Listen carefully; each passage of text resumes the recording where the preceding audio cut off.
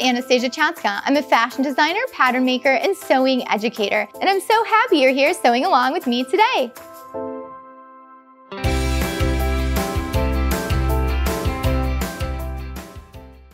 Today is all about the G-string. You heard me right. Today we are gonna make G-strings on special request because you guys wanna learn how to make G-strings, so let's make a G-string. They are so easy and they are awesome for using up your scrap fabric. So let's get to it. You might be wondering, what's the difference between a thong and a G-string?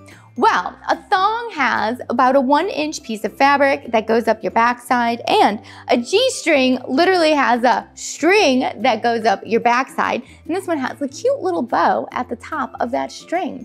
So now you know the difference between a G-string and a thong. Thong has that 1-inch backside, and the G-string literally has a string. So let's go make that G-string. You're going to need a few supplies to make your G-string. You're going to need your pattern, which I have sized at sewinganastasia.com under digital patterns.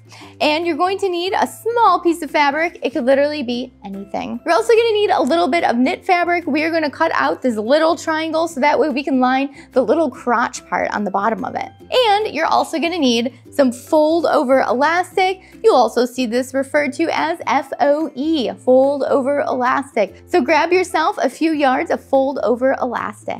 So the first thing we need to do is cut out our triangle. We're just gonna cut out one layer. So let's go ahead and cut that out. And I'm going to be using a satin fabric today, which I designed the print on, so cool. So let's cut it out. Okay, so we're gonna cut out our 3 sides very precisely right next to the edge of our pattern.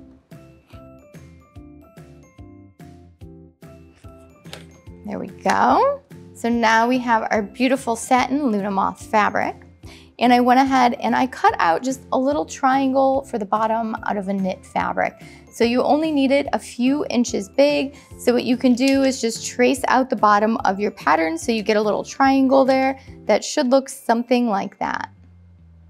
Next, we need to cut some elastic. So I'm gonna show you exactly how to measure so all your elastics fit you perfectly. Next, we're going to measure our hips, and this measurement could vary a little bit depending on how stretchy or not stretchy your elastic is. So I always think it's a good idea to take the elastic, pull it around your hips so it's comfortable, not digging into you, but it's going to keep your G-string up, and then go ahead and cut.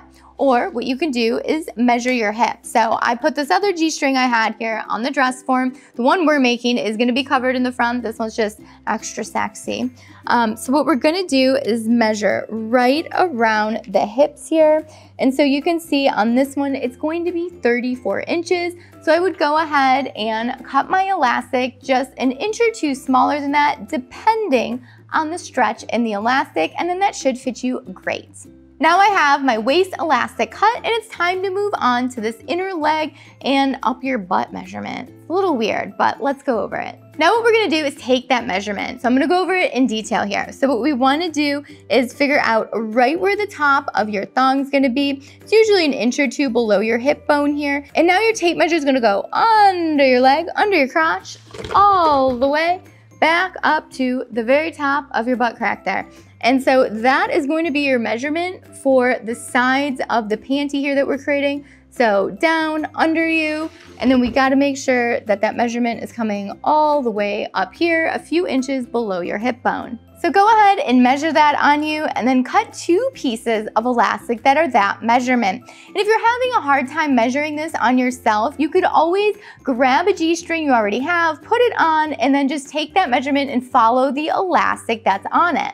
So just to give you an idea, the measurement on this thong here when I measured it was 14 inches. So this is gonna be for a size small, so yours should be somewhere around there for a small, and then obviously go up a bit for bigger sizes or down a bit for smaller sizes. Now I have my 2 sides cut and we have everything cut out. So let's start sewing it together. So the first step is going to be sewing down this little lining piece. Make sure the right side of the knit is face up, and then make sure the outside of your G-string is the wrong side face up. So what we're gonna do is just sew right along the edge here, just these 2 edges right here. Don't sew across the top. We don't wanna see that on the outside of our G-string. So the point to sewing it down just right here at the edge is to make it one piece when we're working with it, when we're attaching our elastics. It'll just be easier to work with. And if your outside self fabric for your G-string is a knit, I would suggest doing this with a zigzag stitch. But I'm going to be using a straight stitch because my outside fabric is a woven and my inside fabric is a knit.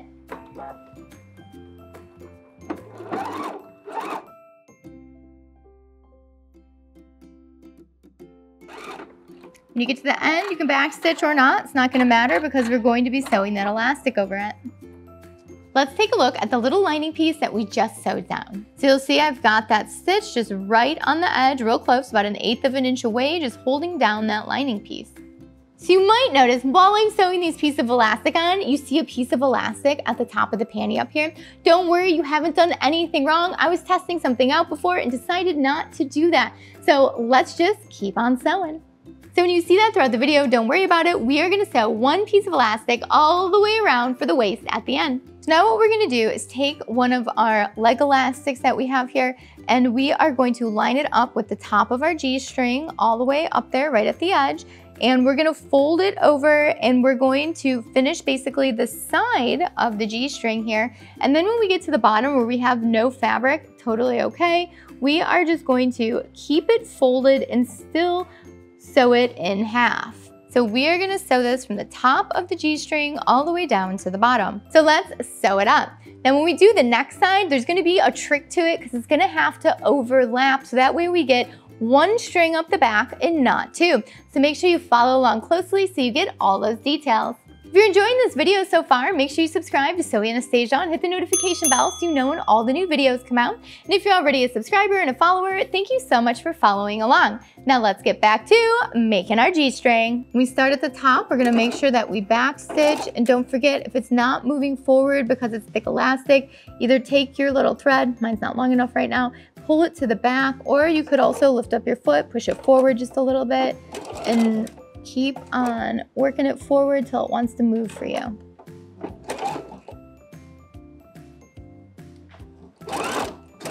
We're gonna give it a little push. Okay, we're off to the races here.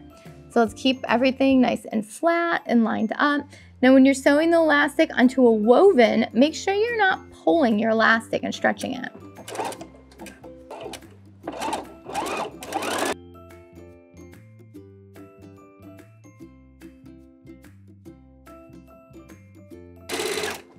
When you get to the end, you don't need the back stitch and you can just cut. Now that you have that sewn on, it should look something like this. And notice right when we get to the end of that G-string triangle there, it keeps folded and we just keep on going.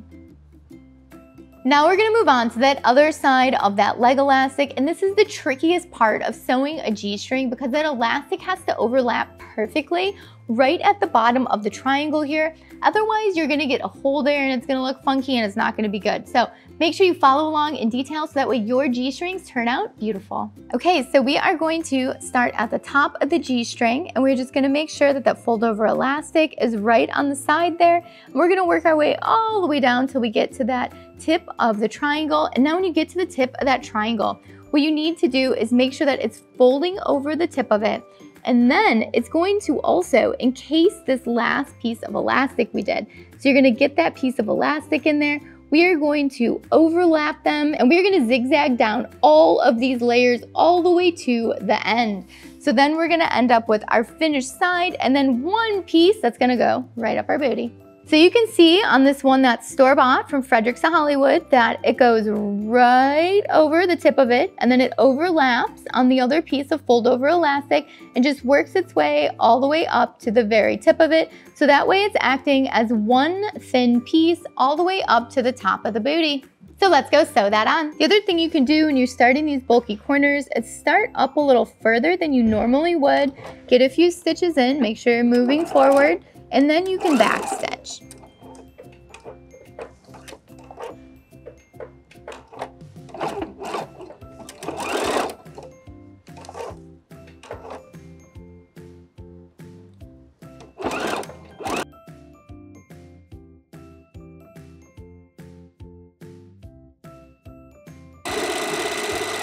Okay, so we're just gonna keep it folded over until we get to this tip down here.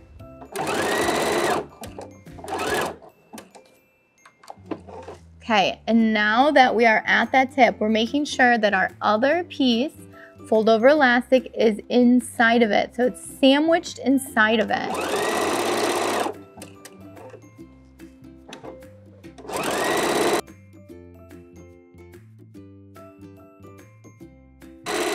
You get to the end, back stitch and cut. So now you can see how nice the tip of that G-string looks right there on the front. And then if we flip it over to the back, it's covering everything at the tip. So that's really important when you're doing this to make sure you don't end up with any holes right here. Now we're on our last step. We are gonna sew together the waist elastic and sew it to the G-string. So we're gonna place right sides together and we're just gonna sew up a little 1/4 inch seam with a straight stitch. Don't forget to back stitch at the beginning and the end of this. And cut. So now your waistband elastic should look something like this. We have a seam here, so what we want to do is press open this seam, and now we're going to take the back of the elastic on the G-string, we're going to place it in the center, and now we're going to fold it in half right around it. So we have that seam open flat, so that way it's going to be less bulky. And now what we're gonna do is sew all the way around, but we need to fit the front of our G-string in here as well. So let's go ahead and pin the back in place. And now when I lay this out, I just wanna make sure it's all nice and center.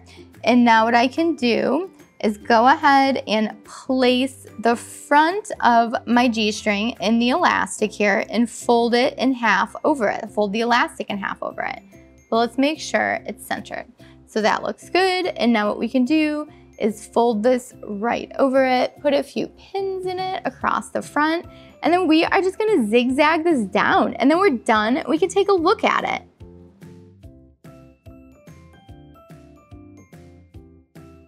Okay, so I've got my pins in it. And now when we zigzag this, we are gonna zigzag this all the way around the waist because we need to create that nice narrow piece of elastic at the waist too, making it that G-string, which is barely there and just made out of strings. So let's sew all the way around the waist and check it out. So we're gonna work our way all the way around the top of the panties. Don't forget to test out your zigzag stitch. Make sure it's the right width and length. And let's go for it.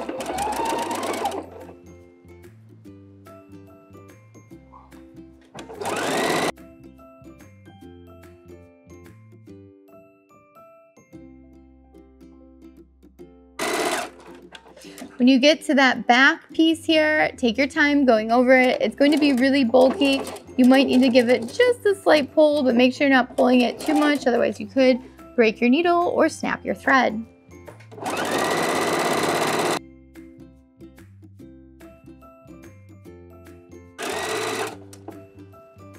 When you get to where you started, make sure you back stitch and cut. We did it! We have a G-string. We are looking G-string fabulous. Check out that backside. Nothing but a string. We did it. It's looking great from the front. We have our elastics on the side, our band around the front.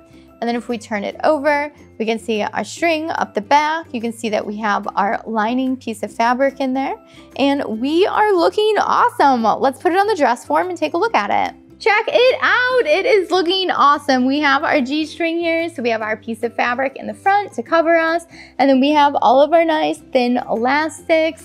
We turn it around, you can see we got our G-string here for the booty. We are looking great. And if you want, you can take and stick a little bow on yours as well, just like the store-bought one I had. I hope you had fun today making a G-string. I know I did. They are so fun and simple and easy to make, and they're great for using up those scrap fabrics you have laying around. So keep reusing and recycling and making awesome small projects out of all those scraps. If you have any questions on tips for making G-strings, leave it down below and I will get back with you as soon as I can. And I would love to see your projects that you're currently working on, so make sure you tag me in them or send me photos. That way I can share them with everyone else. you enjoyed this video today, make sure you give it a thumbs up, give it some applause, and leave a comment down below. I'd love to know what you thought of it. Also, if you're not already a subscriber to Sewing Anastasia, make sure you subscribe and hit that notification bell because you'll know when all the new videos come out when you do that. And I put out new videos every single week. And if you're already a subscriber, thank you so much for watching and following along to my sewing channel. And don't forget, if you're in Chicago, you can come and take sewing classes with me in my design studio here. Or you can take them virtually as well, and you can sign up for those at sewinganastasia.com. And don't forget, you can grab the pattern off sewinganastasia.com under digital patterns. Thanks so much for watching. Bye!